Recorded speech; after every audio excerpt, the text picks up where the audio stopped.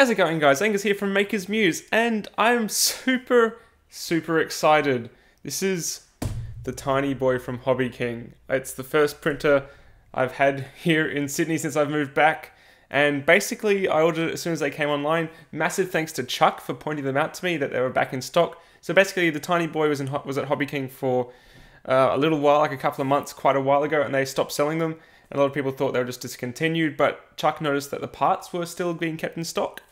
And then one of his subscribers pointed out that they were back with a few improvements. So as soon as I saw that, I was like, take my money to Hobbyking, and a few days later, it arrived. So here we have it. Let's unbox the Tinyboy from Hobbyking.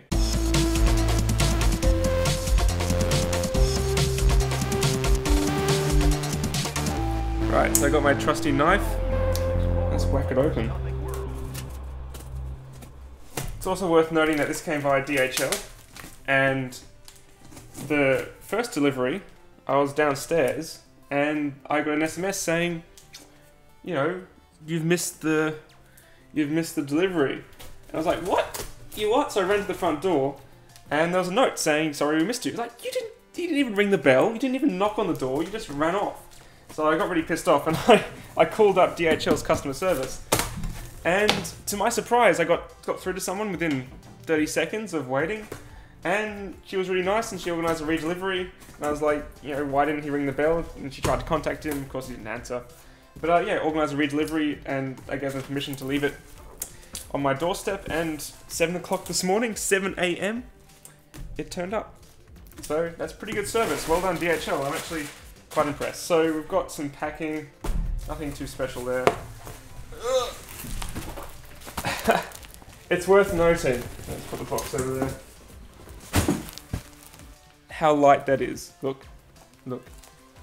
It's you couldn't do that with a Cubicon, could you? Alrighty. So really well packed, lots of bubble wrap.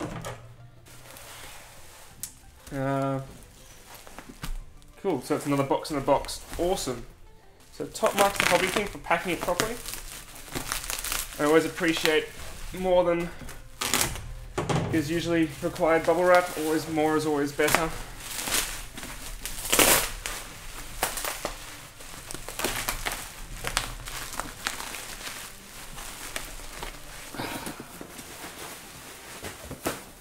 And there we have it.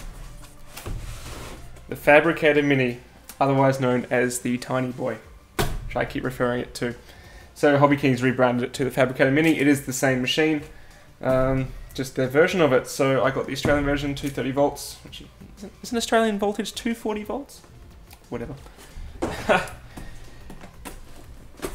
Cool, so let's see what's inside. Let's not slice my hand open.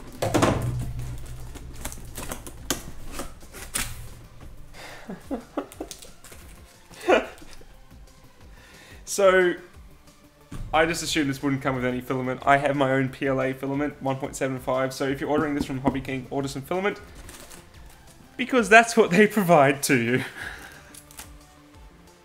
What is the point of that? It's like 2 feet of PLA.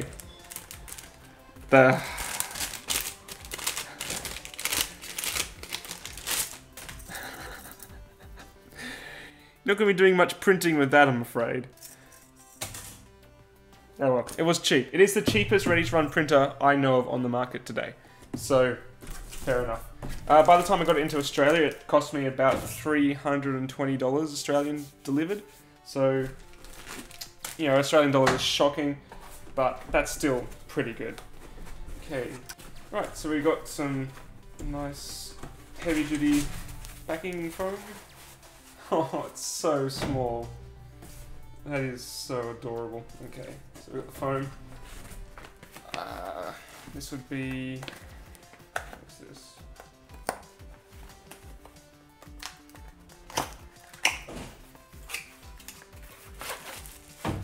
Is that power supply?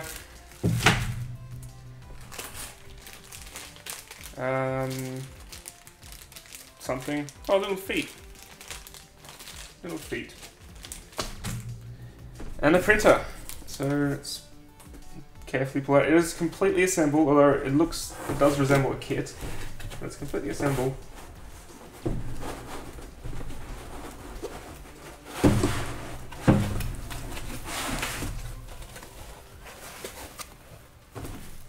carefully put the box aside. Here we go. Alrighty, so very well packed. Top marks to Hobbyking for that. I'm really quite impressed. Really nice custom machined foam. And it appears that it's arrived in one piece. Awesome. The extruder's quite nice. The extruder's completely aluminium, no plastic crap there. Nice big pinion gear to drive forwards the filament, and it's a sort of a Bowden style extruder. It's so small, I don't want to break it. I went with orange because orange prints faster. But then I sort of regretted it instantly because Chuck said you can get better footage from the prints with the clear version. But, oh well. I've got my orange one. At least it looks different to Chuck's one. And that, my friends, is the Fabrikator Mini. So there you have it, guys. That's the unboxing of the Fabrikator Mini, or the Tinyboy 3D printer. I am super impressed with how well it was packed from Hobbyking.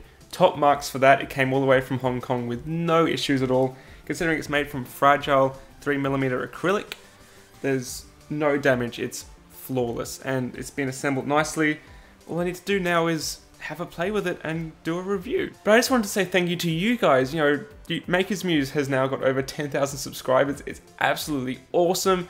Thank you to every single one of you for watching my videos. And without you doing so, I wouldn't be able to afford printers like this to show you and review and learn and tinker and all those sort of good things that I hugely enjoy showing you and doing.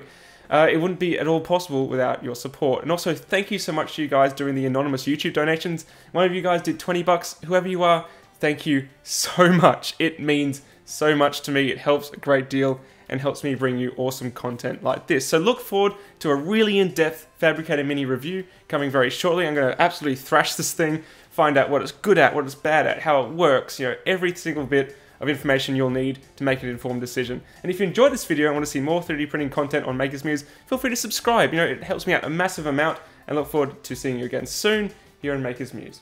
Catch you later, dudes. Bye.